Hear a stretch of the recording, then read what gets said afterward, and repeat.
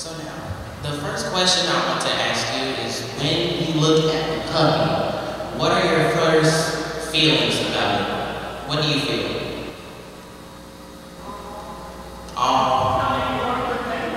So basically happiness, right? Good. Now, I want you to look at the little girl. I want you to imagine how she's feeling. What is the emotion she's feeling right now? Stress. Very stressed, exactly. I mean, I would be stressed too if I just had a 30 on my test. Now, what about the angry emoji? How does he basically feel? Frustrated, angry. Exactly.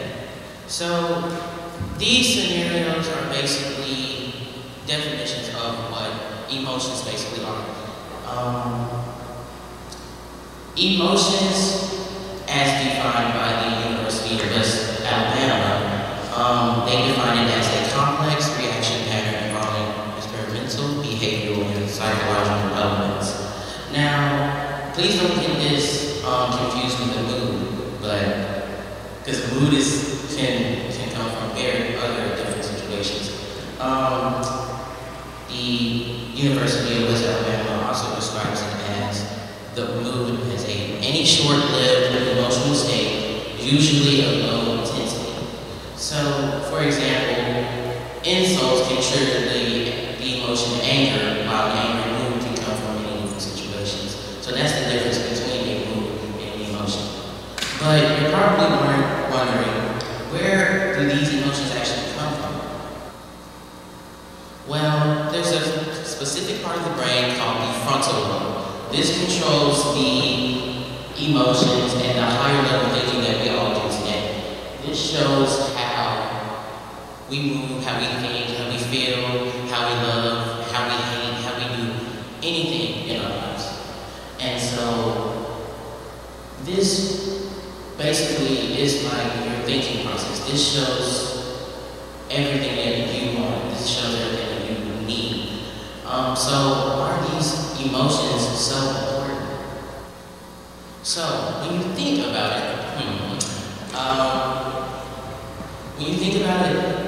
our whole life is basically emotions. Everything we do, everything we say, everything we feel, it's always emotions. Basically, emotions are life. And without them, we can't have the ability to function or do anything. We can't love each other, we can't hate each other, we can't do literally anything. And basically the world would actually be chaos without them. So, it's basically our drive, our power, if you want to call it that, our power, but I call it our mental mindset. When you think about emotions, think about how life turns. Think about how your life would be without them, actually. This shows us actually our whole life. And without them, we would basically be nothing. I mean, who would want to be an actual robot, literally going and hang out and do lie down, stupidity? Exactly. But yeah, this is our power, our driven power, our mental mindset that we all need to learn and to adapt to. This is what makes life worth living and sometimes sadly ending. So, if you ever need help controlling your emotions, or if you're feeling sad or depressed, it may be time to actually talk to a psychologist or a therapist, because they are here to not only help you, but build a better version of you. They are here to build up your confidence. Say if you're feeling nervous, doing TED Talk. They're here to support you without your whole life. And if you ever want to talk to somebody, basically your teachers are basically therapists. You can come to them with whatever you need with some things, or your parents. But these are just licensed professionals, okay? So, I would suggest if you honestly really need help, I would suggest that you get a therapist or a psychologist.